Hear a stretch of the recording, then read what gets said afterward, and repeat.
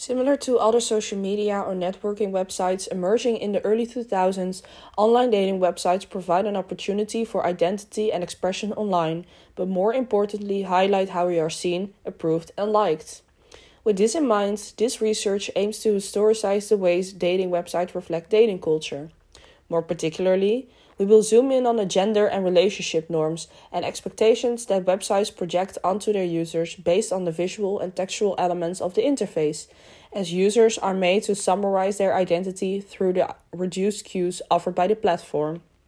An historical perspective on the dating websites OkCupid and eHarmony offers not only a reading of how identities are portrayed and the stereotypes attached to it, but also understandings of an evolution of different ways of desiring and relating through the technical affordances of this medium. Eventually figuring out how the age-old process of mate finding is transformed through online strategies and behaviors. We acknowledge the ways in which technologies and social practices are mutually shaped by each other, and so it remains crucial to investigate the ways that websites both project relationship expectations onto its users and are a reflection of cultural values and norms. In this sense, our research is centered around the question, how do dating websites reflect dating culture through the years? Our objective is to conduct a research on the digital history of particular dating websites to unfold the history of dating as a culture practice expressed online. The analytical framework of the research will be conducted on the dating websphere. Next, based on a selection of relevant archived versions of the dating websites, we will record the user's interaction with the website's front page using the Wayback Machine tool through the years, conducting an interface analysis. As Richard Rogers states in his 2019 published book Doing Digital Methods, the interface to the Internet Archive thus creates at once a surface experience from a particular period in web history, while also affording most of historical work. Our findings push two topics forward that are significant. The first one is the shift from prioritizing a partnership to individuality. It was found that over the years, both dating websites shifted away from the idea that people are seeking for a long-lasting relationship and are moving more to the idea that casual dating is a considerable option. eHarmony holds on to the belief that people are looking for love on their website, which is why the shift from relationship-oriented to more casual was over a longer period of time than OkCupid. Their slogan on the 2003 screen capture firstly was fall in love for the right reasons, further emphasizing the idea of characteristics of a partner are more important than a physical appearance.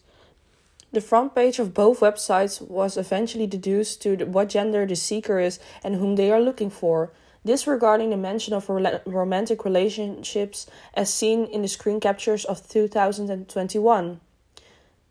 The second topic surrounded the website's gender representation and sexual preference. OkCupid has a more progressive approach towards the LGBTQ+ community than eHarmony. eHarmony mainly focused and remained this focus on heterosexual partnerships.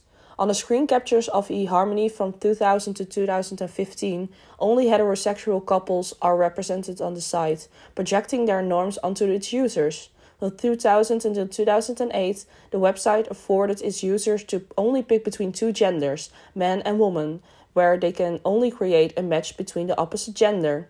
Eventually, the site implemented gay and lesbian dating that can be seen on the screen captures of 2012 and 2021, notably at the bottom of the page.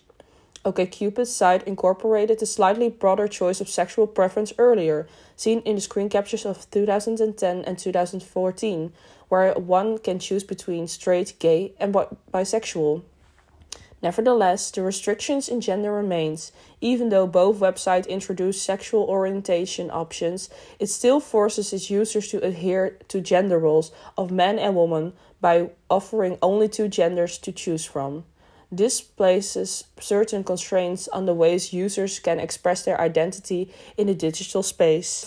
Reflecting on the research and answering the main question, we came to the conclusion that dating websites are dynamic by adjusting their affordances when it comes to the expectations of their users, playing into societal standards.